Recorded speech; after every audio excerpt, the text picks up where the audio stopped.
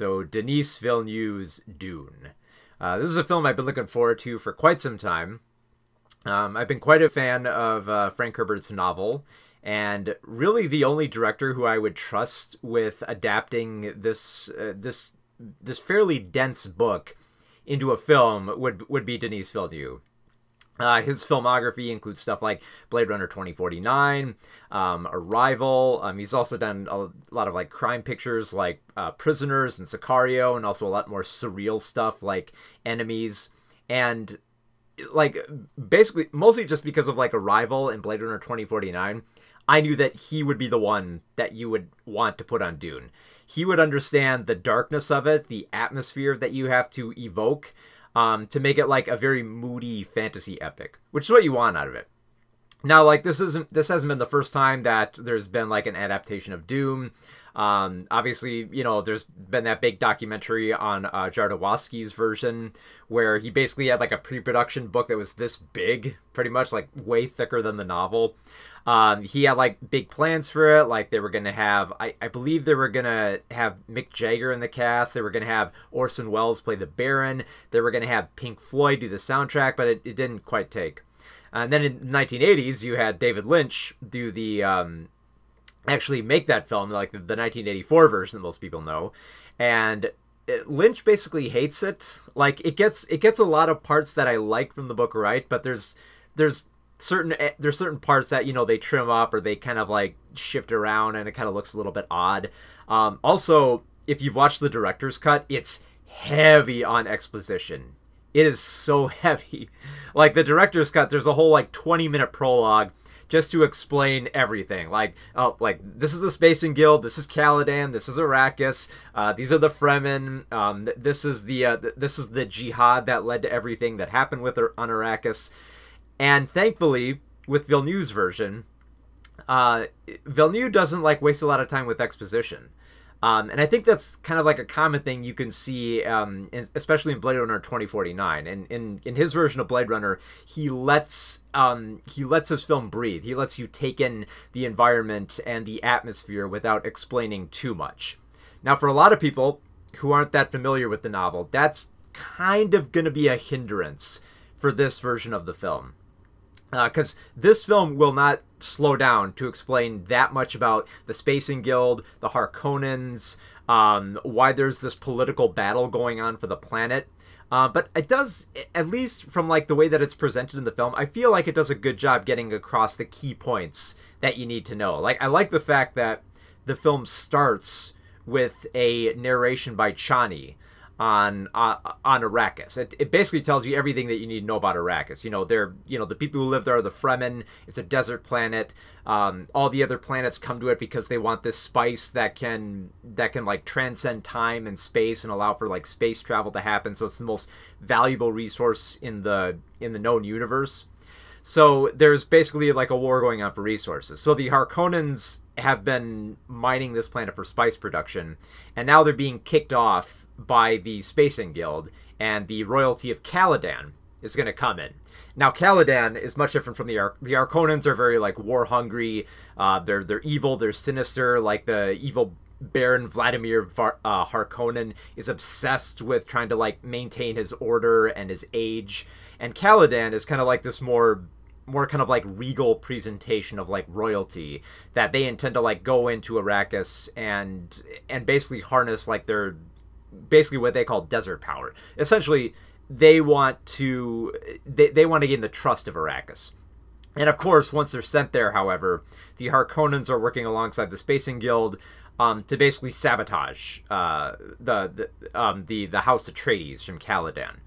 So basically, like, I mean, like the plot, it seems really dense, but it can essentially be boiled down to the fact that it's kind of essentially like Dances with Wolves. You have like these outsiders come into this different planet to mine their resources, but then one person learns the way of its people and then sides with the natives to conquer against the colonizing invaders. Pretty common, pretty easy to understand story. It's just all the other stuff that can make it a little bit more dense, like trying to understand the witches of the Bene Gesserit and the kind of the odd powers of the Mentats and how Baron Harkonnen can like float and has like this weird obsession. So there's all these little aspects that I love that are thankfully kept weird enough. And I like the fact that that it maintains a lot of like the darkness. It seems like this kind of material could easily, because it's meant to be like a fantasy epic, you could easily see some producer coming in saying, well, you got to make this a little bit more funnier, you got to like punch it up a little bit more. And Villeneuve has this ability to make stuff that feels dark and moody, but also like big and grand. And that's really what I love about, because like Villeneuve, like he co-wrote the script as well, and he has enough faith in the audience to that they'll take in like the visuals and be able to like keep up with everything that's going on in this story. Because there's like a lot of lore, there's a lot of like terminology thrown around, like the Gom Jabbar scene. There's a scene where Paul Atreides, played by Timothée Chalamet, who does a pretty good job. Like he has to be very subtle and a little bit very subdued, but there's a few breakout moments for him that I thought were pretty cool. There's a scene early on where the Bene Gesserits are testing him, where he has to place his box in a box that will cause him excruciating pain. And if he pulls his hand out, the Bene Gesserit will kill him because he's holding like a poison needle to his neck called the Gom Jabbar. Now, the Gom Jabbar sequence, it's a fairly notable sequence from both like the 84 film and this version of Dune. Like, you've probably seen this scene from the promos that they're using to push it.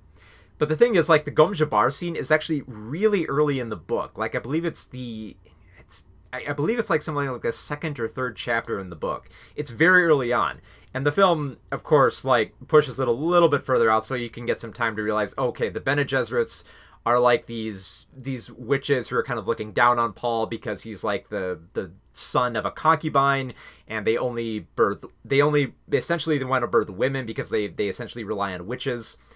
And it's very strange and complicated, but it's kept perfectly strange enough where you're kind of like intrigued to learn more about it.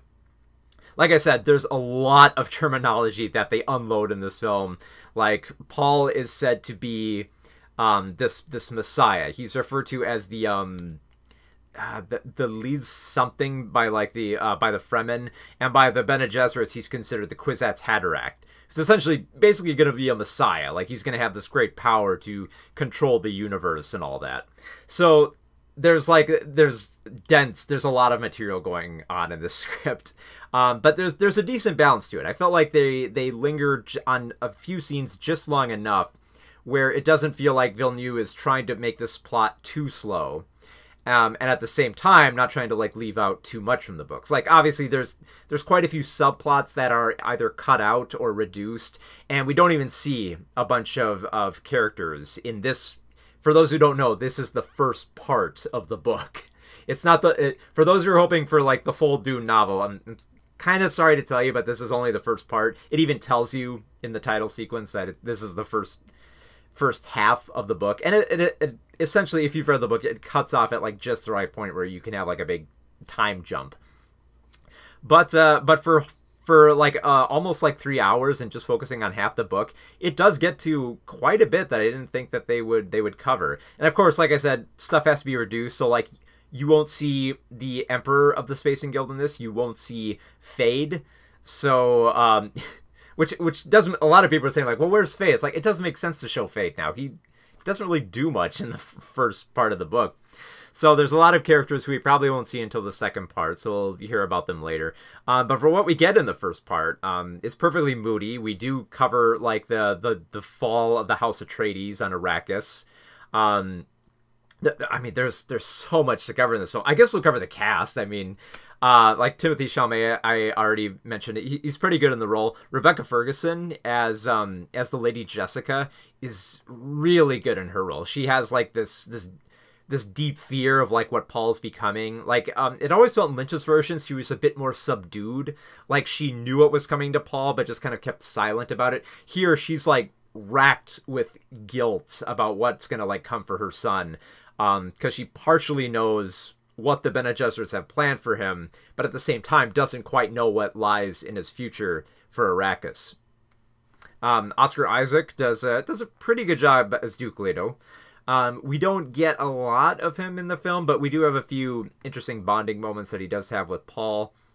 Baron Harkonnen is played by Stellan Skarsgård. He has like a handful of scenes, and they're kept like perfectly grim. Like you whenever you see him, he's always in like a different state. He's either like, he's either nude and trying to like, get involved in like his de-aging process that has like the steam going on. He's either dressed in like big robes that kind of like drape around the room when he like floats about, or he's bathing in just oil. And every time he speaks, there's always this reverberation, this booming sense to his voice. Josh Brolin plays Gurney, the swordsmith, who's perfect for this role. Gurney is supposed to be this kind of like very easily grumpy and angered and agitated person who basically fears for Paul and is desperate for him to like learn some actual skills and try to like fear for his safety.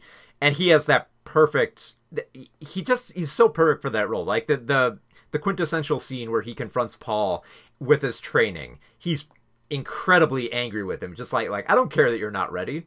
You're going to Arrakis. You're probably going to face off against some people who will kill you. So this isn't a joke. And he like gets right up in his face, like to the point where he's just like spitting at him. And that's not even like half the cast that I've covered there. There is so many roles in this film. I mean, Javier Bardem does a pretty good job as Stilgar. He has that perfect kind of like subdued, like I don't trust you kind of look to him.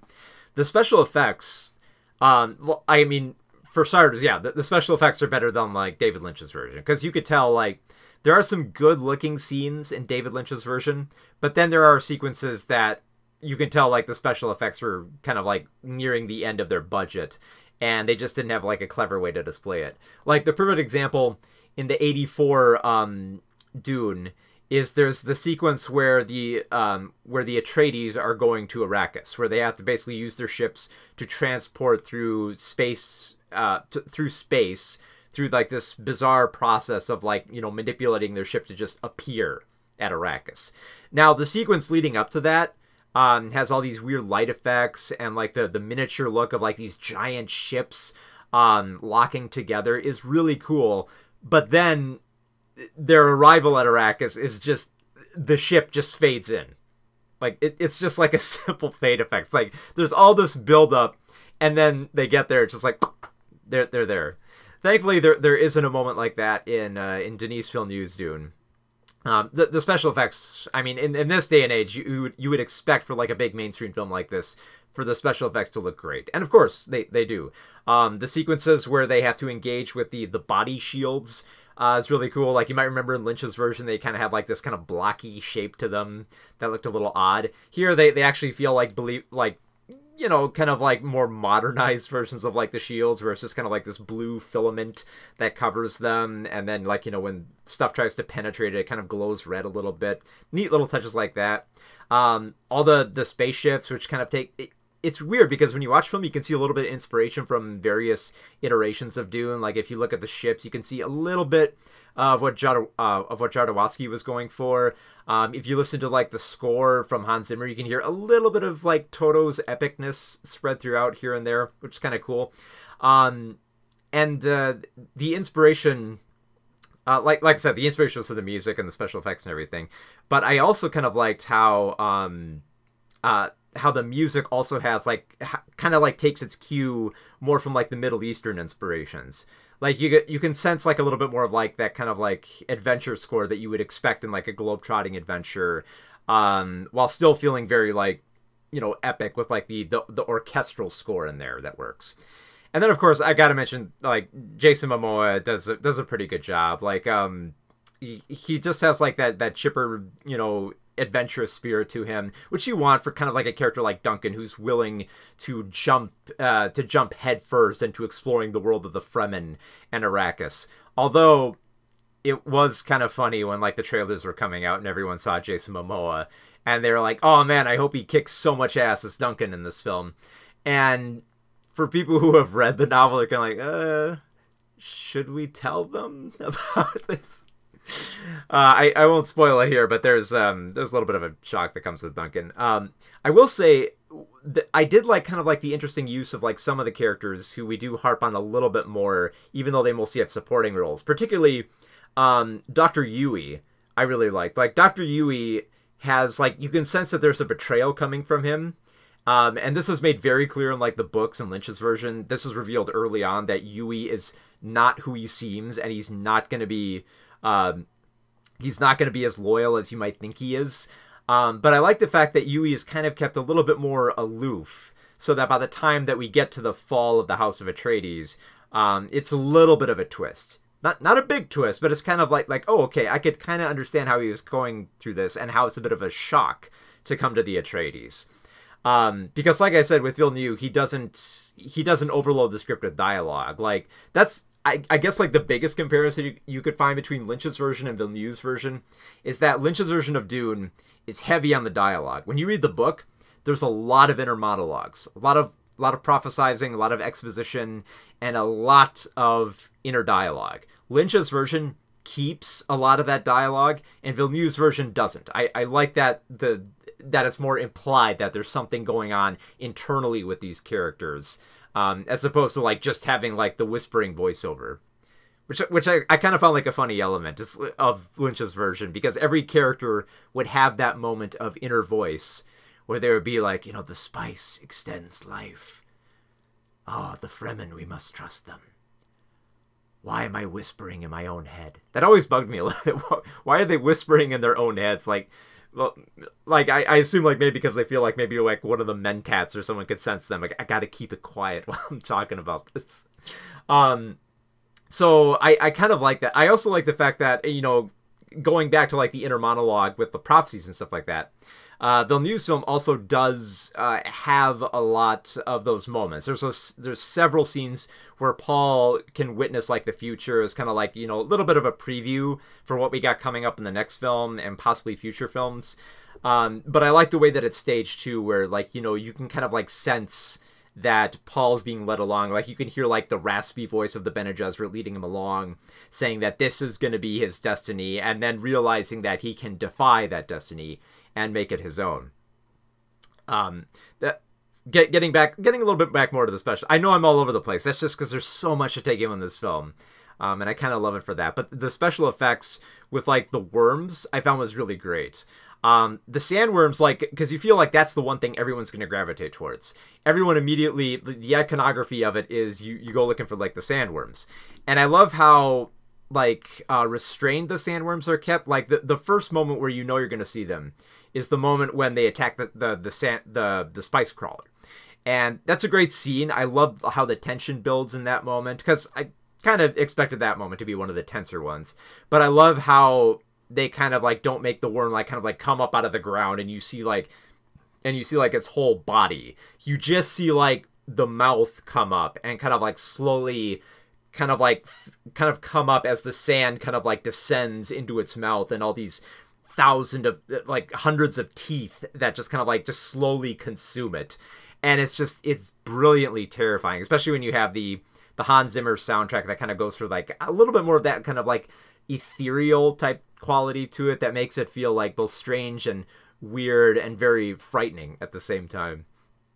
So there's so much I love about this film. I saw it like 2 weeks ago at a press screening, and I just saw it again this weekend at the Alamo Draft House, and it still holds up. Like I really don't feel like, I guess like the most disappointing thing I can say is that I don't feel like it's Denis Villeneuve's best film. I feel like it feels like it's just exploring mostly what the book has and doesn't really envelop so much of like something bigger that Villeneuve could add to it. Like, that's kind of like the best and worst thing you can say about it, is that it's very adept at bringing a lot of stuff out of the book. But at the same time, it's just like, well, okay, this is everything that I wanted out of the book, but I kind of would have liked to see just a little bit more of like what Villeneuve could bring to it.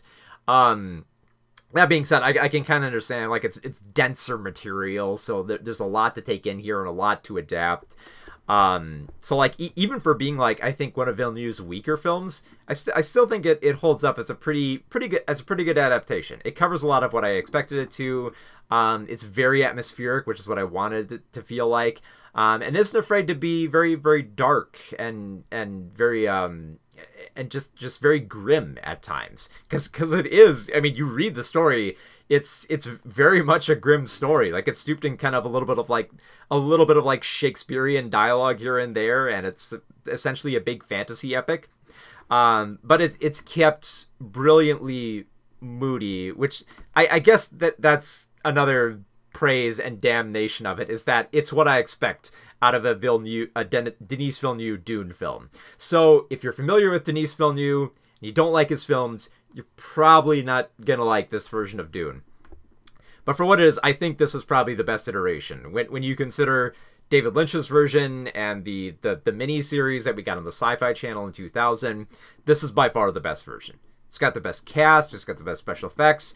It showcases the most from the book while still having like a decent balance to it, and it just looks good. It's just such a entrancing film. And again, like, another damnation I'll say is that because it's so adept, it's probably going to be a little bit confusing to those who have not read the book.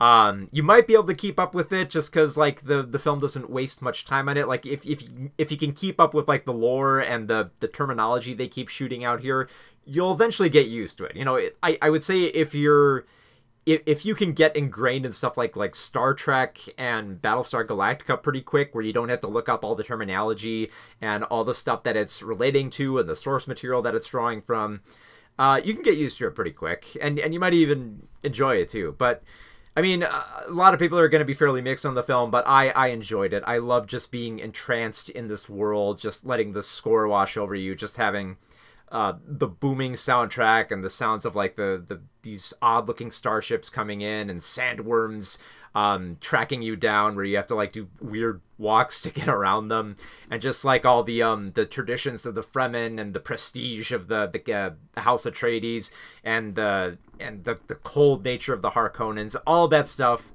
that I love about the book is up on the screen, and as far as I'm concerned, that's just a damn good film. So even for being Denis Villeneuve, like, I still feel like I like Blade Runner 49 more. I like Arrival more. I even like Enemies a little bit more than this film. But even for being one of Villeneuve's weaker films, it's still a lot of fun. And I do feel like it's probably one of his more accessible films, just because like Blade Runner 2049 does have a lot of down moments. It's a lot slower, so it's a lot harder to get people into that. Arrival is a lot more of a subversion of like the alien contact story, so a lot of people might not grasp that angle. But in terms of Dune, it's a fantasy epic, it's an adventure, and at its core, it's a fairly familiar story of like prophecies and messiahs that it's very accessible. And I like the fact that that it seems like a lot of people are actually going to see it this weekend. So yeah, it's pretty much everything that I wanted out of a Dune film. I might have wanted a little bit more, but in terms of what's up on the screen, I really, really enjoyed it.